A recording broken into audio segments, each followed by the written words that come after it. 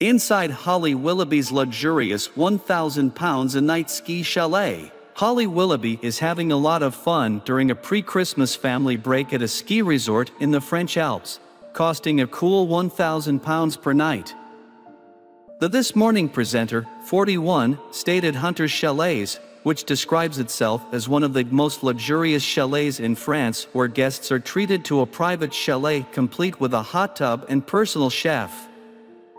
Holly took to Instagram to share photos of her time there, gushing that she'd made memories that she would cherish for life. The TV star showed off her well-maintained figure in a black snowsuit emblazoned with a white star print as she shared a number of images with one of her children during her trip to the slopes. Holly is in the middle of her Christmas break from This Morning and will return to the series in the new year.